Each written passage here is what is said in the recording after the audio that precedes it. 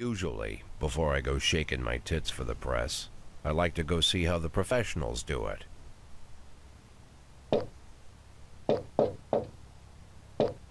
Some might say the chief of police has no business in an institution like this, but in fact it's the quietest and safest place in town. You won't run into any reporters, nobody gets into any fights, nobody drinks too much, nobody even raises their voice. The place is owned by an elderly gentleman who knows how to keep things under control. That's why I never invite my friends here. I wanted to make an exception for my 60th birthday, but most of my colleagues are young enough to be my sons, and they'd rather just hire prostitutes. Why stare at some boobs when you can take the whole package for yourself? But there's none of that in our club. Even looking too long is considered indecent. You can get an occasional glimpse, like by accident. The rest of the time you just pretend that you're immersed in conversation, or just come by for a drink. Doesn't mean these gentlemen wouldn't want their bald heads smothered in tits. It's just that nobody says it out loud. My younger colleagues might call it hypocrisy, but I call it the good old-fashioned manners. Good manners and leave the rest unsaid. She agrees to unbutton her blouse, and we agree not to pay too much attention. The girls are on a quiet prowl, too. They're looking for a way out of their cramped rooms. Maybe make friends with some wealthy patron with a pacemaker and dentures. Everybody wants something. But we have to control ourselves, or we'll all turn into libertines and prostitutes. Hell, if there weren't any rules, I'd be belching and farting, jumping up on the table, arms held high, yelling, "Shake it, baby!"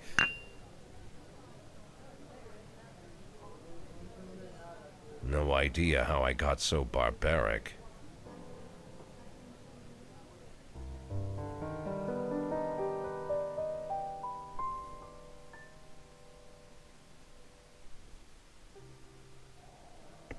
Schüttelt die Tüten? Wer hat denn das übersetzt? Shake it, baby! Ich meine, Shake it, baby, da sind keine Tüten im Spiel. Ne? Also, das kann man rein implizieren in das ganze Spiel. This is the police. Also nicht in Spiel, sondern in diesem Satz. Ja, es geht anscheinend in diesem Spiel, das ich nun Let's Player, um Korruption, Intrigen und sowas in der Art in der Polizei, so ich denke mal, in der USA, ne? Oder in den USA, United States of America. Und wir wollen uns gar nicht weiter mit der Vorrede, denn das ist ja nun das Langweiligste, was es gibt, aufhalten, sondern wir starten ein Spiel. Tag 1. 15. Juli. Freiburg. Muss ich da jetzt zur Arbeit gehen? Kann ich da? Achso, das sind nur die Schlagzeilen. Stadt bestätigt Gerüchte um Jack Boyds Rücktritt. Auf Bitte von Bürgermeister Rogers, Mark Ward 2 wird in Freiburg. Aha, das ist irgendein Kinofilm wahrscheinlich. Sexsüchtig ist der Bürgermeister, ne? Der ist immer im Gespräch hier. Ist das der Jack? Ne, Bürgermeister Rogers. Wer ist denn der Jack dann? Wir gehen mal zur Arbeit.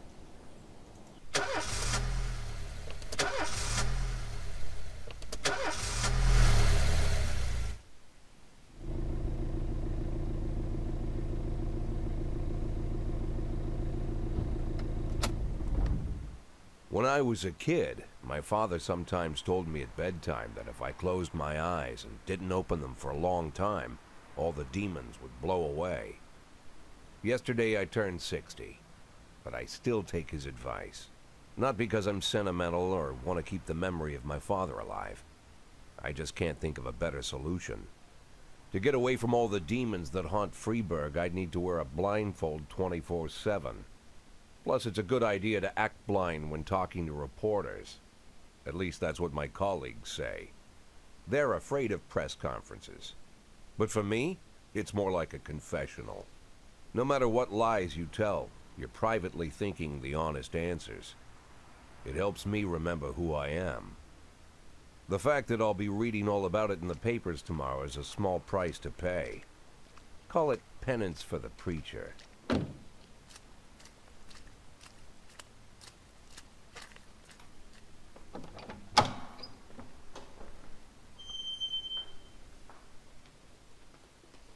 This is the first time I'm afraid of those answers my mind has given me.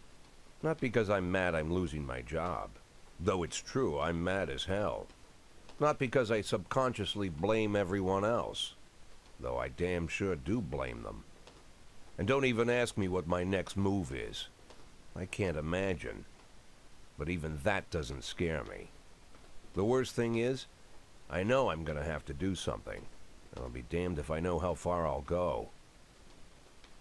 I may have a lot of vices, but predictability isn't one of them.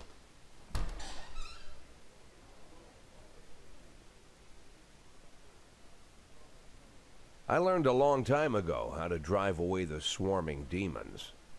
But what do you do when they're trying to rip your soul from your skin? Shutting my eyes tight as I can. The best solution remains the same. Play blind. I just hope the reporters think I was blinded by the camera flash.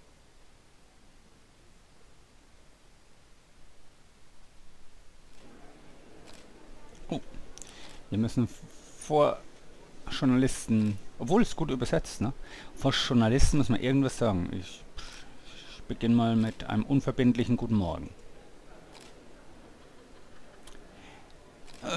Gestern hat das Büro des Bürgermeisters offiziell Ihren Rücktritt verkündet. War das eine Überraschung für Sie oder wussten Sie davon?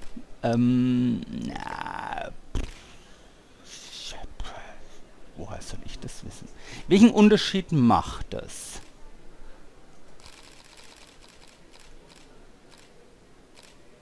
Was? Nochmal. Rein meine Angelegenheit. Achso. Und, wissen Sie bereits, wer Ihr Nachfolger sein wird? Mit einem kleinen Joke. Kleine Joke, ne? Der lockert das Ganze ein bisschen auf. Jemand Neues, denke ich. Ich denke, Sie werden frisches Blut in die Sache bringen. Jemand mit einem neuen Blickwinkel, der frisch an die Sache herangeht. Nicht wie ich, als alter Sack. Es könnte ungefähr mein Alter sein. Ein klein bisschen jünger bin ich. So, ja, okay. Es ist in Ordnung. Hey, nach dem jüngsten Korruptionsskandal hat Ihr Stellvertreter Francis Kendrick angekündigt, bald freiwillig zurückzutreten. Wenn der Bürgermeister ihm Ihren Posten anbieten würde, könnte das seine Meinung ändern?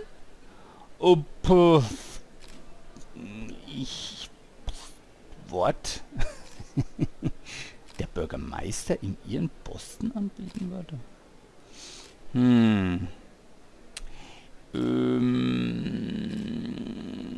Nee, mein Rücktritt ist auf alle Fälle, nach so vielen Jahren sollte man einfach zurücktreten.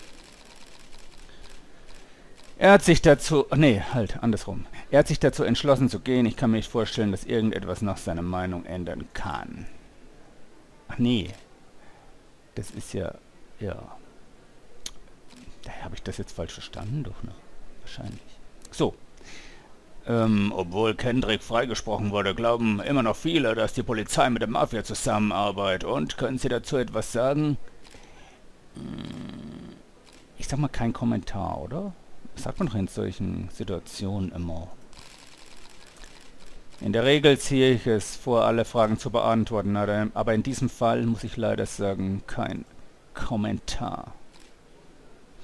Glauben Sie, dass Ihre persönliche Beziehung zum Bürgermeister der Grund für Ihren frühen Rückstand sein könnte? Ruhestand. Rückstand. Also es geht doch um einen Ruhestand, ne? Aber, okay. Aber ich habe doch gesagt, auf keinen Fall.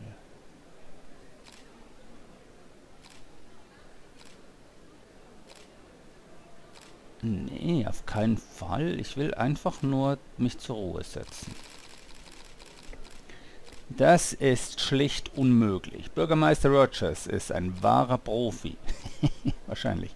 Und trifft seine Entscheidung nach sorgfältigem Abwägen. Bei unseren Jobs trägt man niemandem etwas nach. Oh, danke, danke, danke, danke, danke. How's the back today, Mr. Boyd? Same as usual. How did the press conference go? You can read about it in the newspapers tomorrow. Don't let anyone in. Even Mr. Kendrick? Especially Mr. Kendrick.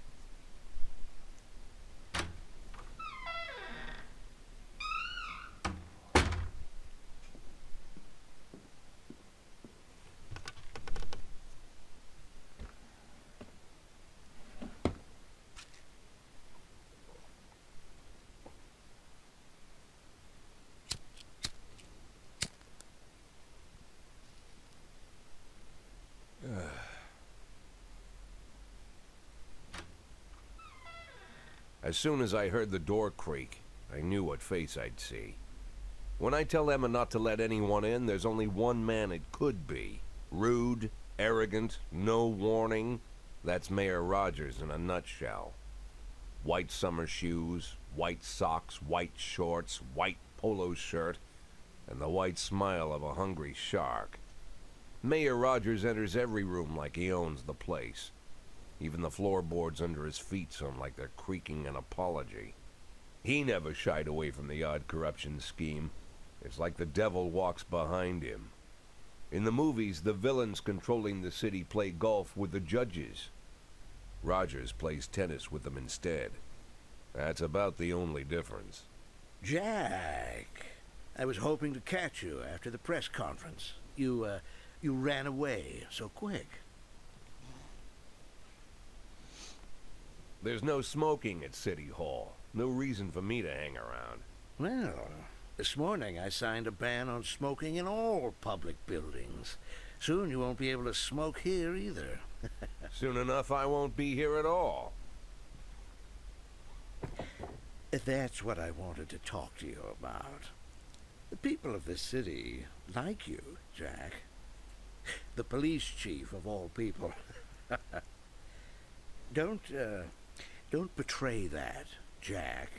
Don't get wrapped up in any schemes. Sit nice and quiet for the next 180 days, and you'll be remembered as a hero. That's the only thing that you still have left. Be the hero. Then how am I supposed to scrape together a retirement fund? You had a million chances to secure a luxury pension, one that even I would have envied, although I've never set aside any money for myself. I'm not planning to retire anytime soon.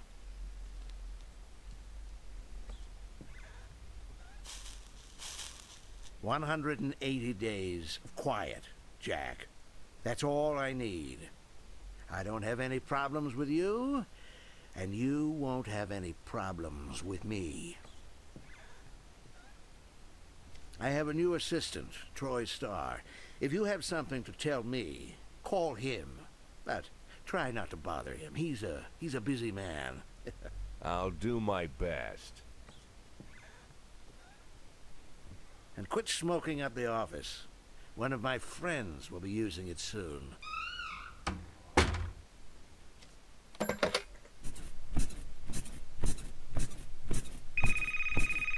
Oh, I'm sorry, babe. Only the mayor has this number. Mr. Mayor? Yeah, is this Troy Starr? Yes? Go fuck yourself, Troy Starr.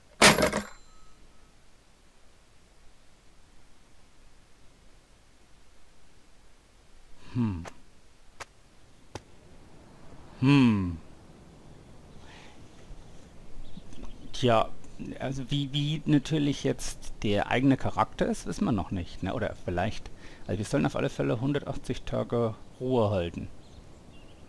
Ja, das wollen wir mal schauen, ne? So, wir sind jetzt am zweiten Tag und was haben wir denn? Beamtenbezüge werden in diesem Jahr nicht mehr steigen, also da können wir nichts erwarten. Jack Boyd, also unser Rücktritt, hat keinen Einfluss auf Francis Kendricks Entscheidung, sich aus der Polizei zurückzuziehen. Ach so, der zieht sich auch zurück. Hätte dann was anderes dort gestanden, wenn wir was anderes gesagt hätten? Kann man das ja noch was machen? Nee, ne? Okay. Leiter des Kulturressorts besitzt Villa in Italien. Ja, das ist... Aber ich glaube schon, dass das in der Politik und überhaupt, ne, da wird viel Korruption. Und man denkt ja immer in Deutschland nicht, aber ich bin der Meinung, in Deutschland genauso, umso mehr. Ne. So, zur Arbeit gehen. Probleme mit dem Auto, ne? Cops don't use the police station cafeteria anymore. There's some kind of stigma against sitting shoulder to shoulder with your partners. Everybody just takes snacks from the machines or grabs a meal and hammers it down in the corner like a vulture on a corpse. The main thing? Don't look into anyone's eyes. Could be construed as an invitation to sit together. The only people eaten here are ghosts.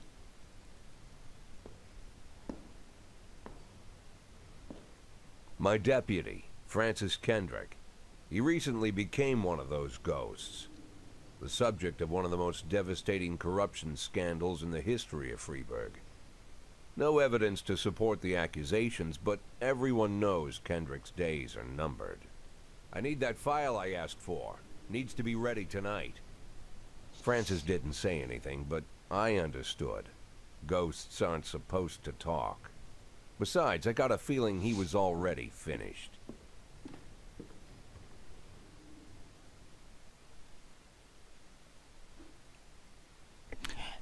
Moment, jetzt geht's richtig los. Ja, wir brauchen Tipps. Ich bin 60, nur wenige Monate von... Ich brauche Tipps. Zeig mir, was Sie drauf haben. So, die Freiburg-Polizei ordnet bevorstehende Arbeitsanweisungen in Schichten an. Die Schichten reagieren Polizisten auf laufende Verbrechen. So, alle Polizisten verfügen über eine Reihe wichtiger Eigenschaften. Professionalität zeigt den gesamten einen Wert von 150, stellt den Durchschnitt dar. Oh, das ist ja hier ein richtig guter dann. Ne? Alle Polizisten darunter sind gänzlich zuverlässig, wenn sie mit einem höheren Wert im professionellen Grundsolides sind, auch wenn es zur Fahrt kommt. Okay. I understand. Energie ist das hier, zeigt an... Achso, erschöpfte Polizisten schlafen ein oder machen Fehler. Okay. Ihre Angestellten erzählen ihnen nicht alles. Einige zusätzliche Eigenschaften sind versteckt. Zum Beispiel sind manche Polizisten faul und werden alle möglichen... Aha. Während andere gerne einen über den Durst trinken. Sie können über solche Dinge nur spekulieren, sollten aber ihre eigenen Schlüsse ziehen. Ja, hier ist ja so eine Riesenflasche. Das ist die Schicht B hier. Jo. Kann ich da irgendwas machen? Nee, ne? Okay. Das sind hier die Oberdetektive. Was sind denn das? Wieso sind die hier andersfarbig? Sind es die Zivilbeamten oder Schreibtischtäter oder Informanten? Na gut. Also wir haben hier Kochi, Jense, Purdy, Tsubaki, Asano, Austin, Bryce. Keine Ahnung, wie die alle ausgesprochen werden. Armstrong de Brito ist ein Italiener. Mole. Die Schicht B beginnt ihren Tag. Oh, wir haben sogar ein SWAT-Team. Und nun? Auf Notrufe reagieren ist die Grundlage aller Polizeiarbeit. Wir werden von den Polizisten zum Tatort schicken müssen, bevor die Zeit abläuft. Eine Markierung auf der Karte zeigt an, wo der Anruf eingegangen ist. Je weiter weg, desto länger brauchen die Beamten. Okay. Was ist hier? Einkaufszentrum. Die einfachste Methode, die Schwierigkeit einer Aufgabe festzustellen, ist zu überprüfen, wie viele Einheiten sie losschicken können. Je mehr Einheiten, desto größer ist die erwartete Gefahr. Besonders risikoreiche Missionen geben die Möglichkeit, ein SWAT-Team. Okay.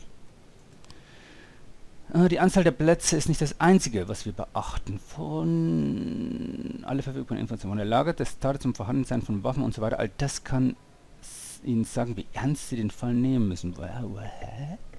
Eine Mission kann auf den ersten Blick einfach aussehen, aber sich in ein Schlachthaus wandeln. Ja, und wie soll ich das entscheiden? sagt mir das? So, was ist hier los? Im Einkaufszentrum. Walmart, sagen wir mal, ne? Ein verheiratetes Paar kam aus einem Supermarkt und sah auf dem Parkplatz, wie ein Wagen rückwärts einen Obdachlosen anfuhr, der in einer Mülltonne gewühlt hatte. Der Fahrer sprang heraus, um zu helfen, stieg dann aber schnell wieder ein und fuhr weg, nachdem er gesehen hatte, oh, da ist jemand vom Tatort geflohen. Das gibt auch in Deutschland großen Ärger. Ja, da schicken wir mal hin 2 Leute, ne? Wir haben gesagt 150. Heieiei. Schicken wir die beiden dahin? Zu Barky und Austin? Und hoffen das Beste?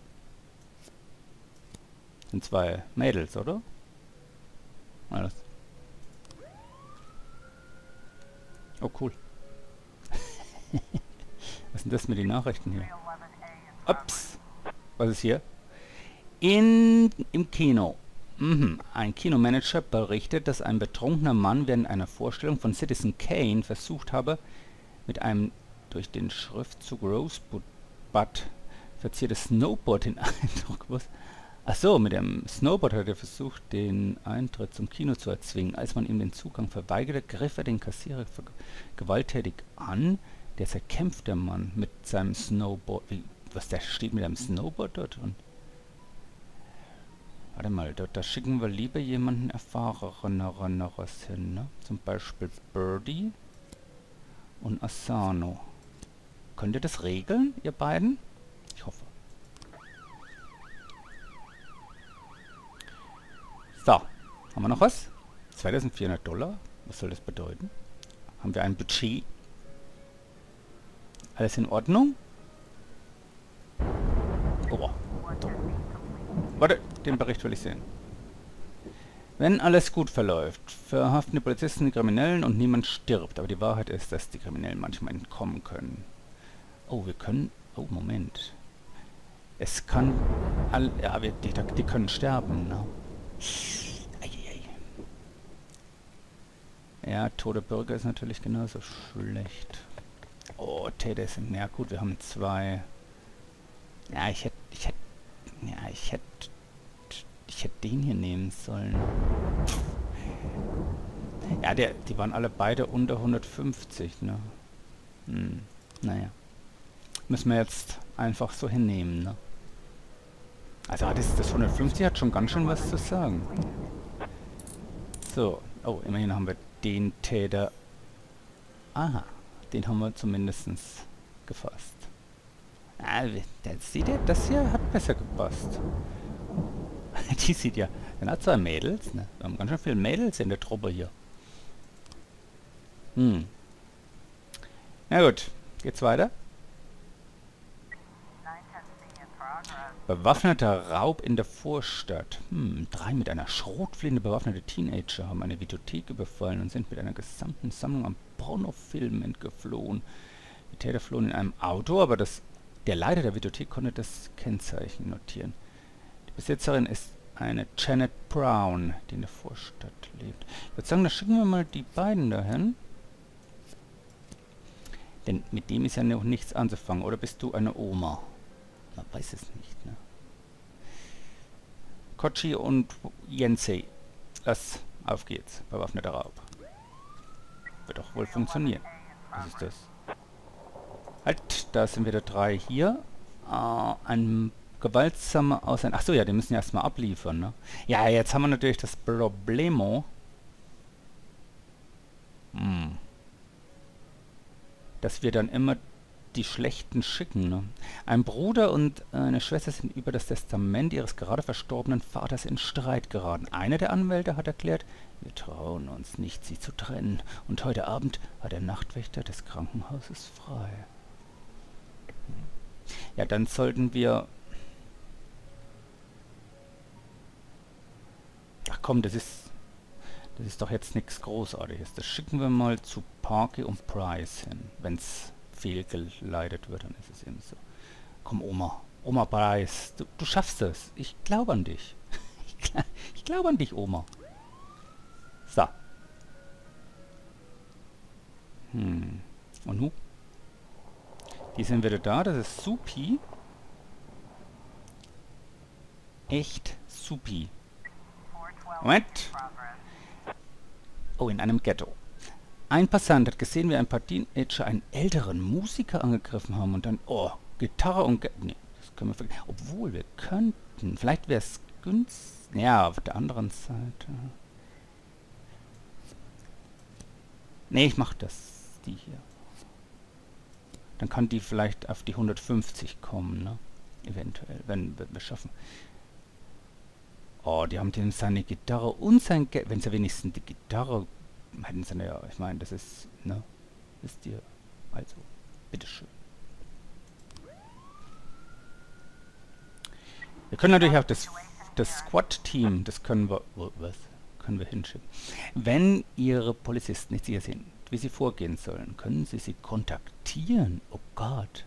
Versuchen Sie sich möglichst um alles zu kümmern, was anfällt, aber verschwenden Sie nicht all Ihre Zeit darauf. Sie haben noch genügend andere Probleme. Puh, das Auto wurde hinter dem Haus der Browns geparkt. Durch die offenen Fenster sind Stöhnen und Gelächter. Naja, wenn die jetzt hier in ihrem Porno sind, na, dann echt. Und die echt. Bäh. Ist ja eklig. So, durch ein offenes Fenster können wir rein, in die Tür klopfen. NYPD! NYPD, bitte öffnen. Das ist doch hier, ne? Wie gemacht, oder? Komm, wir machen das mal. Patsch! Super. Ah. Oh, oh, echt? Ach nee, das sind die... Halt, das war der Raub. Das war jetzt nicht das hier, ne? Oder? Ach nee, das war schon der Raub. Ach nee, jetzt weiß ich. Das waren nicht die zwei, die ich da geschickt habe, sondern, ja, das waren die... Ja, ich verstehe. Sehr schön. Oh, die sind jetzt ganz schön, ne? Ganz schön aufgestiegen. Super. So, wollen wir schauen. 17. Halt, die gewaltsame Auseinandersetzung. Oh man. Kannst vergessen mit denen, ne? Ja, da musst du wirklich einen Erfahrenen hinschicken. Sonst wird das nix. Pricey. Sonst kriegen wir das nicht auf die Reihe hier. Schade eigentlich. Was ist jetzt? What now? Unsere Erfahrenen sind wieder da. Halt, da ist noch einer. Aber die haben's, ne? Im Ghetto. Sehr schön. Naja, ich sag mal, Verbrechensbekämpfung ist... Ne? Ja, manchmal schafft man's. Manchmal schafft man's nicht. 19:05 Uhr, Junge. Die arbeiten ganz schön lange, die Jungs und Mädels.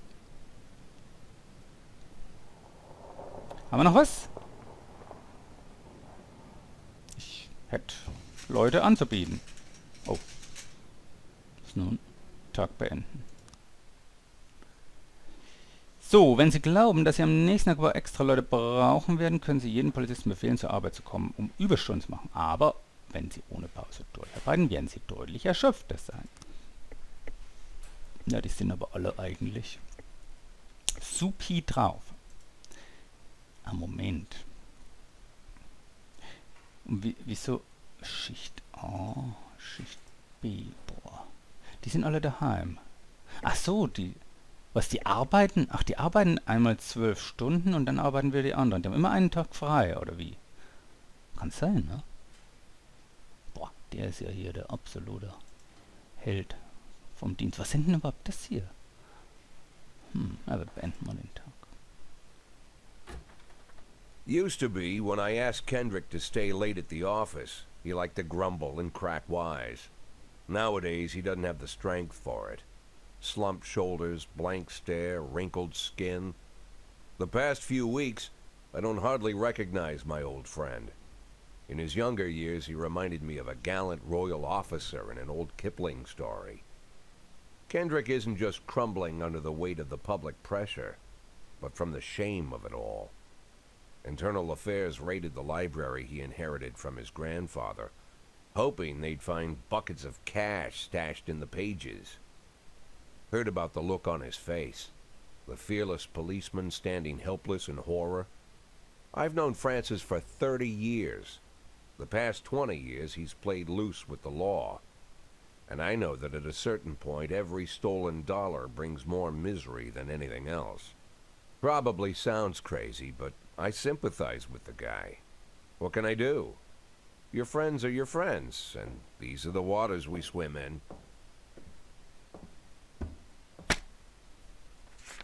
Called all of the people on that list today. Now they know you're in business. So you could get a call from any of them. You don't need to worry about any of them. I've cleared them all. And what kind of business are we talking here? It's nothing too serious, just like you asked. Should be just a few small favors. Payments will vary depending on the situation and who you're dealing with. How much are you looking to earn? $500,000. $500,000?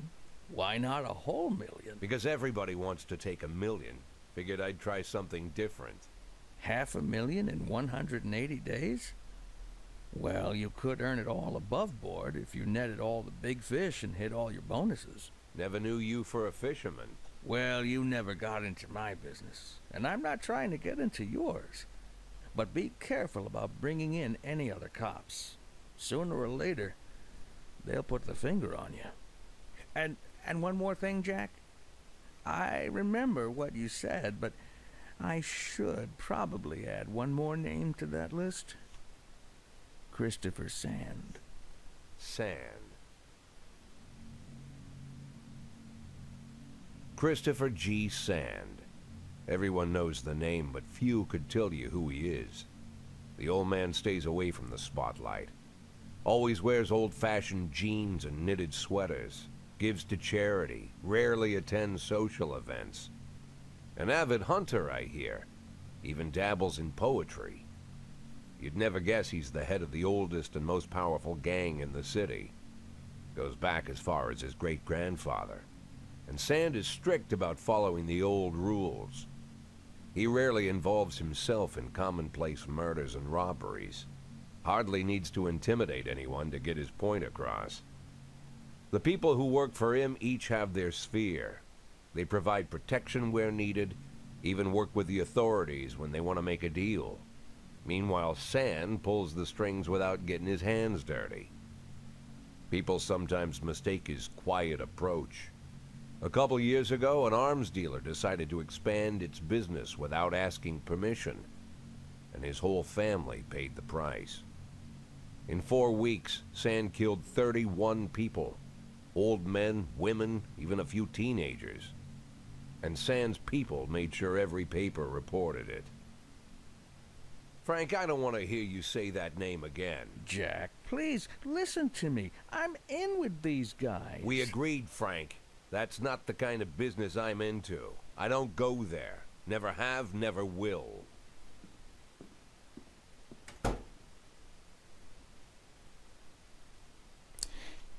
Tja, jetzt wo wir schon mal einen Speicherpunkt haben, ne, dann sag ich mal ciao, ciao, ciao fürs Erste.